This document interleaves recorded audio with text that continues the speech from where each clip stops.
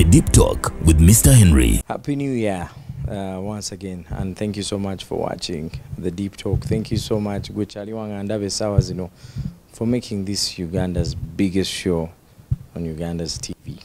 Now today, Uganda's biggest TV. Today I have a very big artist.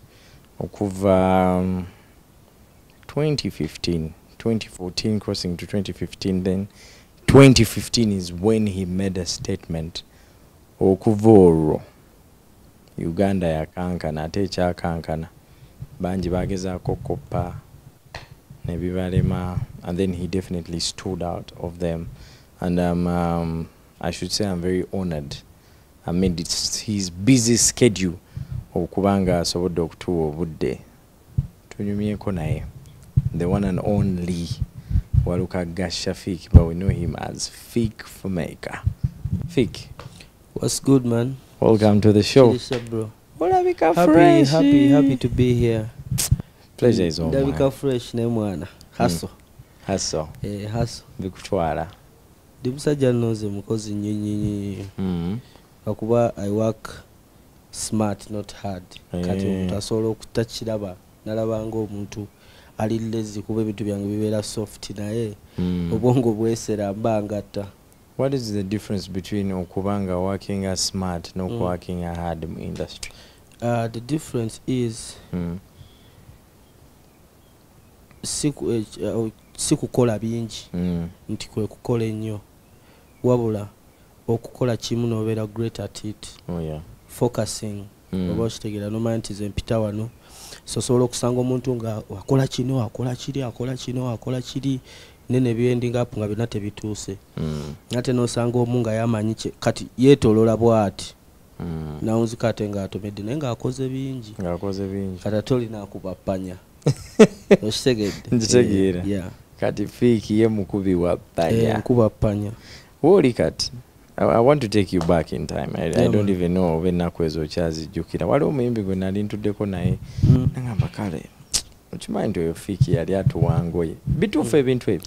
I've also heard guys talk about those things. Bituufu nnyo nnyo. Nze before doing music engoye bwe bwali obulamu bwange nga bonogamba bonatandika okweyo okufuna ekikumi kubeezaawo obulamu like okufuna ekyokulya ovudde mu ssomero kikyokola like what do you do saakwata bukwasi muzindalo nentandika kuyimba, so nalinga ntunda ngoye okufuna ekyokulya ng'omuvubuka then okuyimba kwansanga mu kkubo. So kati oveeka engoye wali ozitundira, we know what's that story? Since school kuva nga ndi ku ssomero nali ntunda ngoye nga nziguza aba student, so I dropped out of school in nga today form 4 nyingira HSC tamu esooka ngamba mwana bino kawaani embijjayo nga ntegedde kiki njagala okubeera. So nentandika okutunda engoye. I used to wake up early in the morning nengeda nensuubula nasooka zitunda ku ssomero nguza aba student. Then when I dropped out of school nentandika okuba nga nziguza emikwano kyekiriwo Henry namu bye nnina nkusalako nenkukuba emaali emikwano gye nnina mu ssimu. Ngeyo business yali ekubeezaawo gwe ng'omuvubuka bulungi nnyo era nga ndi musanyufu emyaka egyo nga ne bwe mbeeramu n'emitwalo gyange ng'esatu mu lunaku mbeera safe, mba ninamu ekyokulya, mba nina airtime, transport nga that's what I needed. That was in Kawempe oba ali ojja kulinga between Kawempe Kampala ntandika okucrossinga side eno nasooka kikola nga mbeera Kawempe nga nkolera mu town nfuna ebintu byange mu town nembiza ku kyalo Kawempe, then nemala nentandika okujja Makindye ba mu town nentandika okuba nga mbitunda Makindye in the industry mikwano ntandika okuguza abayimbi the DJs. I was in the industry for about 2 years. Nga ndimu ng'omuntu atunda engoye. Kati I'm imagining kati muyimbi kikwasooka okuguza engoye ng'ojjukira n'ogaano namuguza engoye. Omuyimbi gwe nasooka okuguza engoye yali Josted.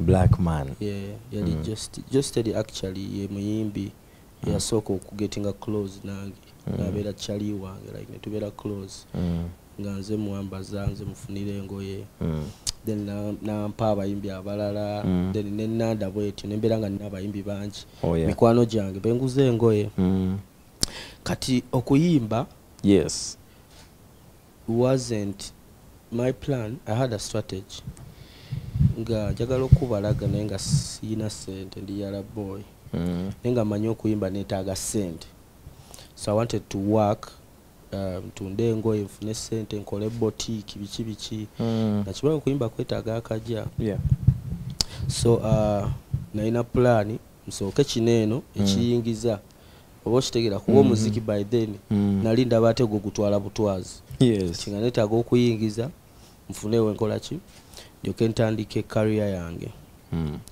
so focus yange yonna yali ku ngoye. Okuyimba kwali nga kintu nga bonogamba business yange yeno naye nekino nkisobola. Nze Henry nkola ku radio naye nsobola ogenda n'enzannya omupiira kituufu osogera bwe banteeka mu kisawe nsobola okola ki nze okuzannya omupiira bwe bampa microphone nsobola okuba mu rap because I used to do it at school naye si kyekintu kye nali nsuubira nti no kisobola okunkolera ssente oba nsobola kifuukamu wakabi. I didn't really expect that naye nga mpulaninga we naaba nfunye ssente nja kukola ki nja kuyimba nja kukolayo tune ndabe bwe kinaatambula so it was like nali sikikulembeza nga sikyerabamu nnyo kati gubanga muzimu abayimbi abasinga bwe bagamba omuzimu gw'okugenda mu studio the first time guvaawa kikutika kitya?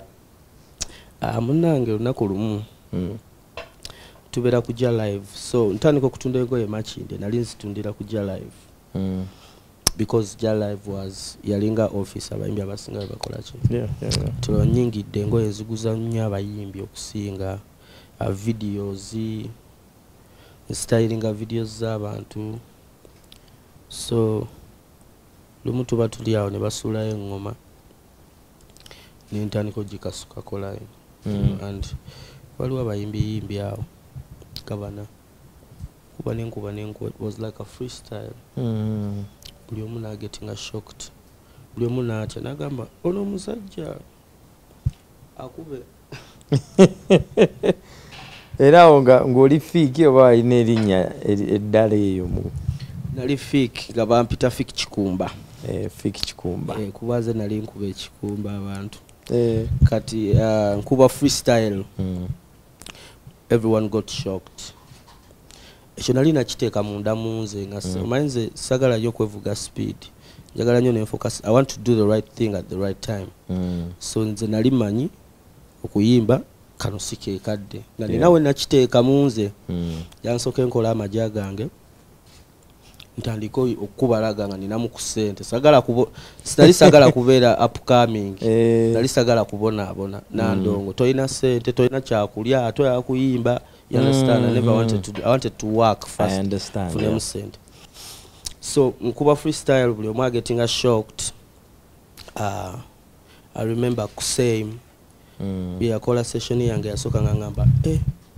bro you need to go to studio natandika okubanga producer I didn't pay for my first song so nfuna producer nga yagala nkola oluyimba nga ate akimmanja bubanja yagala olukole nali muguza ngoye producer kyoyera kusame nali muguza ngoye naye natandika okubanga ngamba jamu mu studio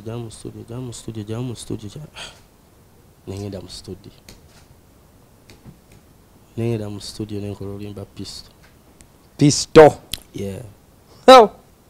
pisto teyafuuka pisto nengenda mu studio nenkola oluyimba pisto oluyimba pisto mwana oluyimba pisto mikwano gyange awo biki batandika oluwaana nkyatunda ngoye zange okitegeera mu diti oluyimba abaana batandika olukuba nze nga ndikubya ngoye zange Nengo olundi aluyitaayitamu. Tugenze mu mabaala limba nga bakuba oluyimba mu mabaala ngamba I started getting shows. Oluyimba ne lutambula mu bavubuka ne lutuuka everywhere mu bavubuka. So let me put it this way. Like okubeera sita kwe kwakunoonya si gwe yagenda ng'okunoonya wakuba oluyimba ne lulanda abavubuka ne balutegeera bo bennyini. Bwe nsalawo kukikatinga short kubanga by then nali sikitegeera kye nalimu naye kati nkimanyi okusinziira ku biki byempiseemu. Nze I was chosen. I didn't choose okubeera artist. Mu bufunze ndowooza Katonda abeera buli muntu Katonda alina kye yamutegekera okubeera. So Katonda waba akutegeka okubeera kyoli Henry leero oluusi nawe tomanya ngeri gye kijjamu. Ate n'okusinga omuntu abeera akikola akipushinga ennyo. So nze okuyimba kwajja buzi nkola oluyimba ne batandika okumpaanawaana nga ngenda ne ku stage ne bampaana ne ngamba naye kati bampaanako ki. Okitegeera luyimba ne balwagala nengenda mu studio nenkola olulala nze nga ntunda ngoye paka we nakuba mega hit oba yandibadde oluyimba olunene nnyo olwakyusa obulamu. Ate mu bufunze nga bwe kyali nti saayagala kubeera upcoming sibeeranga upcoming. So my first song blew up. Nenkola nenjagala nsigale nga nkola kyembadde nkola. Nenkola olulala nalwo ne lukuba nensigala era nga nkola kyembadde nkola. The first one was Pistol ne tuzaako I think nazaako mbega wa Bala. Yes. Actually first year I started music is when I blew up. Ngojeko nakuba Pistol nenkuba mbega wa Bala nenkola mutuulira nenkola Stand Tonkema byenyenya kutama. That was my first year. Zona hit songs. What did I hit? Pistol, mbega wa Bala, mutuulira n'otula mu remix ya Stand Tonkema. Stand Tonkema teyali remix kati ankolayo collaboration. Collaboration, yes. Nenkola byenyenya ne kutama. Gwe mwaka gwe nasoko yimba. So wakati emyezi nga 6 nasoka nenkola nga emyezi nga 7 nga nkyakola byembadde nkola naye ng'okuyimba kwakoze ki kwansazeeko. Ne wayina kutama alio kyatunde ngoye? No, when nakola mbega wa Bala nentandika okuba nga nkaluubirizibwa. Nkaluubirizibwa abantu babeera bakuyita ntandise okubeera ntinya booda siina mu motoka abantu bakubira zijambo oba okitegeera otambulawo ebisebise nentandika okuba nga katatawo nga ntandise ofunayo obulimu. I know. Music. So when I did nakola Stand Tonkema ne byenyenya mulundi gumu zafuluma within the same time. Actually mbadde nerabidde Kachima nalwo lwali mwaka gwe gumu. So me I blew up mwaka gumu nenkuba hit nga 5 mwaka guba gugwako we nakubira kutama nge mabegako nina byenyenya nina Stand Tonkema Kachima mbega wa Bala biki kati nga sikyasobola tunda ngoye. Nina show gye nali ndaba yali ku TV. I won't mention the TV. Bali bakyaziza abayimbi bangi kutama nga yakafuluma mayi alina intro naawe kamanya ako ka scratch. Waliwo yali muyimbi mukazi n'agamba n'erinnya yalyogera bubi omaye erinnya ly abantu abamu balyogera bubi erya Fameica Fameica biki gamba kati bano abaana abakajja kuba kutama industry bagitwala wa okitegeera erinnya lyo omukazi sijja lyogera naye yakyogera. Actually waliwo ne concert naye yali abantu balala twagala abayimbi mu Uganda twagala bano bavubuka bayaya bayimba kutama bye bice ebyo. Naye nno munaye nkusesa ki okyogeddeko awo nga introducing a show. Okujja kwange byonna mbitegeera nze mbitegeera kati me am a revolution artist like nze muyimbi eyajja ku myaka gyange nenkyusa buli kimu mu industry. Lwakuba Katonda yankola nga siri musajja mwogezi nnyo. N'ebisinga nange nkoze eki nze nakola amaanyi mangi nnyo ky'olaba generation eno y'abavubuka abasinga bonna. Not only nti batini tunulira industry abavubuka abasinga, most of them balina element eva mu nze bangi. Yeah. N'abakopa generation eno mu generation eno batunulire any of them kuliko alina element eva mu nze. Yeah. Yes, na inspiring abayimbi bangi. Waliwo wajjiraawo ne bakopa bangi. Osobola okugamenya amanya naye naawe atulaba ayina osobola okugamenya. Ono yajja ayimba nga Fik, ono najja nga ayimba nga Fik, oli yali ayimba bibi n'akyusa n'atandika okuyimba nga Fik, ate kati gwe n'okyusa. Wakyusaamu by the way. Kiki ekyakuviirako okugamba nti naye kati kankyuse mbayite eno? Okukifuula brief bubeera bunene bwa talent yekusobozesa okukola ebyo. Ekitone we kiba tekituukawo, you can't. Oba weekaka bwekasi oba ogenda kubeera nga oba wanabi oba era okikola olagamba naye gwe nsigwe oba ki.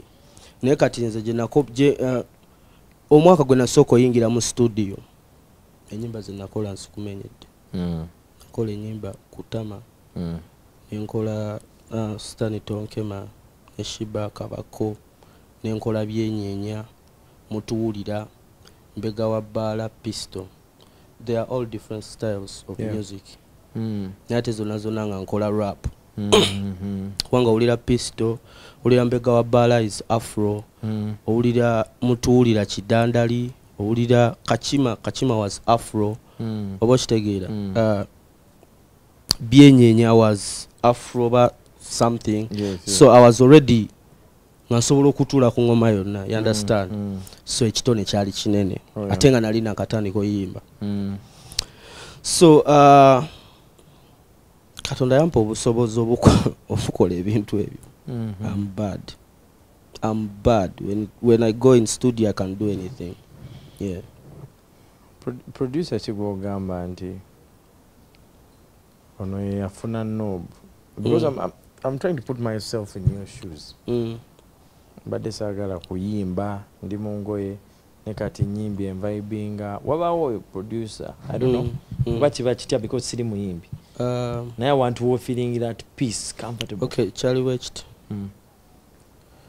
So when I knew, I actually discovered myself. Kati wano nkuba ne hit naye nga sinnamanya nzaani. Oba okitegeera nyimbi kiki enkola ngenda kuyitawa. Oba okitegeera what style of music am I really doing? Kuba nali nakayingira studio. Yes. Mu bufunzo omuyimbi asobola okuba hit naye nga nekyeyayimbye takimanyi, ne style gyeyayimbye tagimanyi naye nga vibe yakoze eki. So kati ze nakuba ennyimba zange zasooka naye nga sinneezuula. So I discovered myself with acting. Yeah. That's when I got to know style ndi mukole style yange. This is who I am. You understand?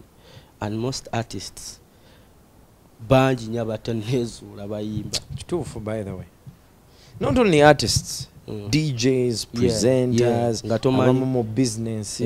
Ng'oli bw'oti. Yeah. Kati nze nakola n'ennyimba ne zikuba.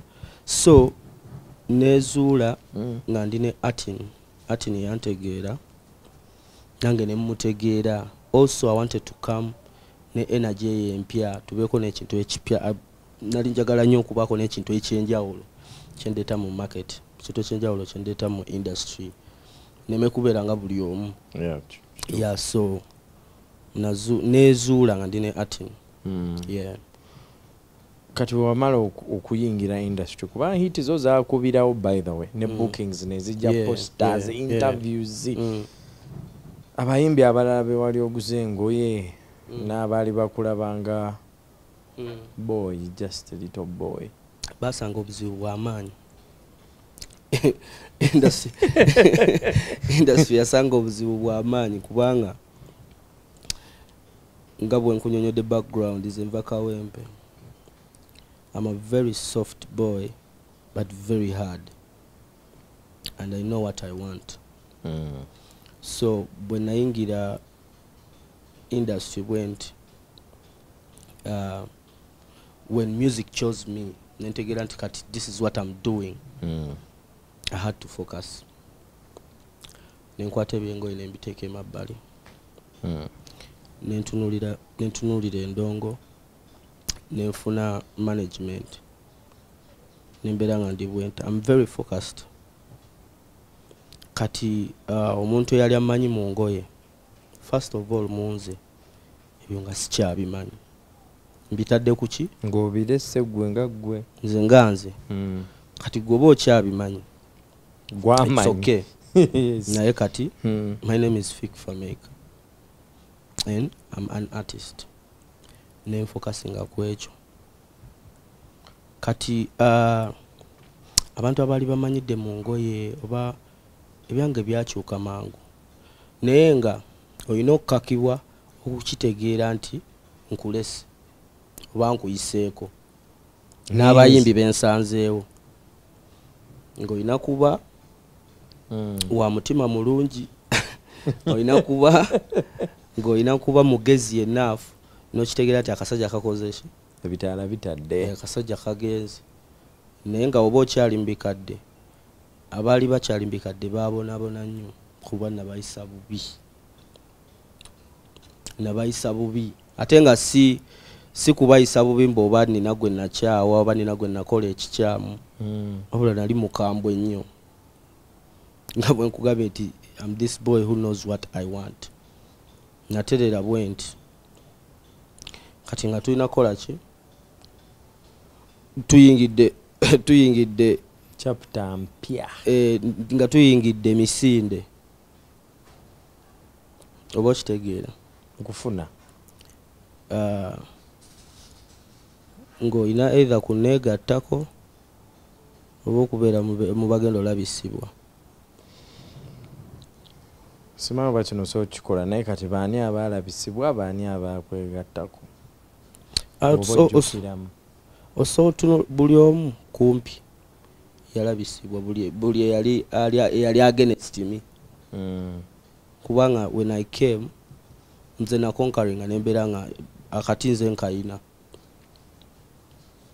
nempamba buli kimwawo. Simanyi ku side y'abalala ne corporate company nezikuyitaawo abasajja ne banyiiga banaye. Of course bibeeramu naye ate wabeerawo n'abakusanyukira. Oba okitegeera bani abakusanyukira bojjukira bambi ono yansanyukira. Sijja kwagala nnyo kugamba nti ono kyamuyisa bubi ono kyamuyisa bulungi but nga bw'omanyi haso ya industry abamu bakwaniriza abalala ne bagamba biki ebyo you understand. Naye okukimakinga brief nti abatakitegeera oba bakizalawa oba bagezaako okubeera against me bayisibwa bubi because I did it. Bakyayisibwa bubi nnyo. Bakyali kati njogera ku oli eyakajja. Essaawa zino eno sisuubira muno kale bayisibwa bubi naye munayo omusajja akuba oba tofanga. Omusajja akuba amasasi bwoti mwaka ku mwaka baafa. Essaawa zino bakola ki? Bandaba bulabi oba bakkakkana oba you understand. Bwe twogera ku ssaawa ya leero tutuukewo tuukawo. Essaawa ya leero ndi mu kifo kubanga mbiyiseemu mwana. I've seen a lot and gye nkomye okugenda eringa institute kubanga nze njiga mu challenges mu biki byempiseemu mbiyizeemu nnyo. So kati n'ebintu nga ono asanyuse ono tasanyuse ndi mu state where tebibadhalinga. You understand where nina omutima gulinga gwa mpologomanzi gulaba wano sirina gwe nti ate sirina gwe mpisa mu maaso. So I'm just doing my thing, you understand. Yeah. We're going to take a quick break. We have a concert that is happening. Africana twagikuba neboga katugenda wa tugenda Lugogo. In the oval, cricket oval. Some of you are out there interested in knowing how his family received him when he started doing music. Leave a comment in the comment section. Yeah, it's the Deep Talk. My name is Mr. Henry. Overall, I'm still with Fik Fameica. You're watching Galaxy TV.